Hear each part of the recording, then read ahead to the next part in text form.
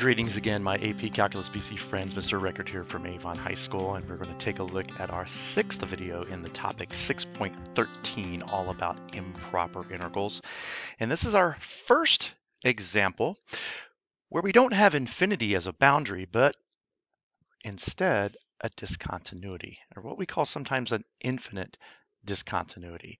So let's take a look at this one. The problem that we're going to do, if I scroll down, is going to be the definite integral from 0 to 1 of essentially 1 over the cubed root of x with respect to x. Now, what I want you all to notice is that this is not your normal run-of-the-mill definite integral that you could probably encounter in a Calculus AB course. And the reason is because this 0 is a bit of a problem. And you want to make sure that you look at that first. You want to make sure that you can identify whether or not the integral that you're trying to solve is improper. And because this 0 does create a discontinuity, we know that we can't have 0 in the denominator. That means we have an improper integral. And moreover, that discontinuity is going to come in the form of a vertical asymptote. Maybe if you remember back a little bit, all the way to Unit 1, when we talked about how we have these non-removable discontinuities in the form of vertical asymptotes whenever the denominator was equal to 0, of course, after everything had canceled. So if I scroll back up here to my blue box that I share with my students about all the different kinds of improper integrals with infinite discontinuities, we see that this falls into the category of, I would probably say, a type 2. That means that we have the lower endpoint, a, that's going to be the problem, because the function is certainly continuous on the open a to closed b.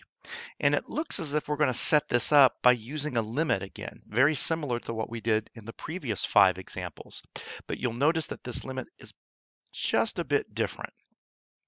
Now, I don't care what values you use. I know that this video uses the value c approaches a from the right, and the reason is because I didn't want to get confused because a was already some arbitrary variable type of thing. What I will often do is when I set up my limit, I will actually put an a wherever that c is, and then I will go ahead and use whatever value of a that is in my problem. By and large, it makes no difference what letters of the alphabet you use, but I would again stay away from x. Okay, let's see if we can put this together and make a little bit more sense. So what's happening here in this problem is we are going to be taking a limit, and that limit is going to be set up, as I said before, using a, right? Because the bottom boundary is our problem, so I'm going to let that a approach 0.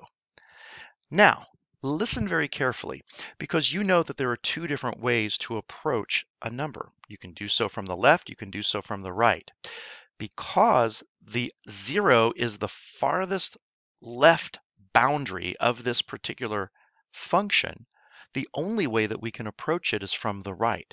So you want to make sure that you show the proper notation by putting the little plus sign there.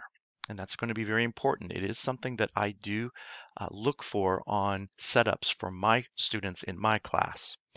At this stage, you can then go ahead and integrate from a up to 1. And if you don't like the fact that there's a square root, or a cubed root, I should say, and the fact that it's in the denominator, you all know that you can change that to a negative 1/3 exponent. Radicals don't play nicely with calculus, so we've got that fixed. And so at this stage, we can go ahead and integrate. So we still have a approaching 0 from the right. When we integrate x to the negative 1/3, we would get x to the positive 2/3 over 2/3, or multiplied by 3/2, if that looks better. And we would still be integrating from our a up to our 1.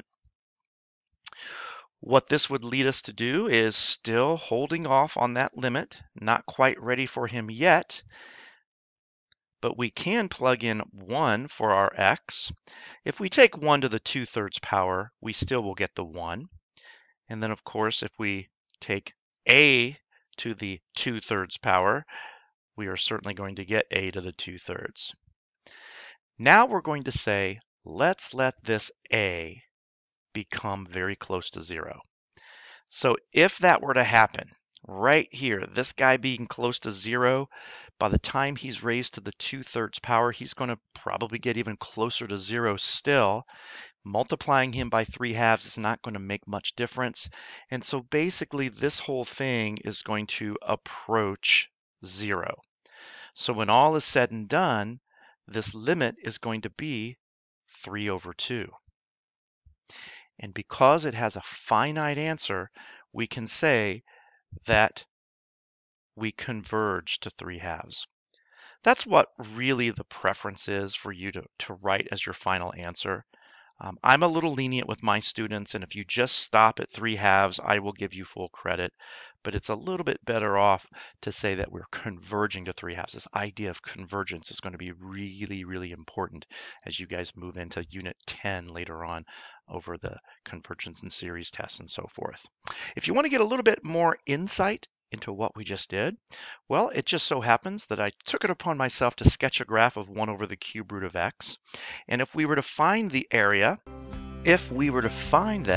between 0 and -1, we would be looking at this shape right here. Now the situation is that all of the area that would lie between this curve and that y-axis is so negligibly small that it's able to be counted. And if we were to count it and add it all up, all of this yellow area would amount to 3/2. I hope this video helps. You can see in example 7 below. We're going to take a look at that one next that has a slightly different result. So we hope that you tune in for that one. We'll see you next time.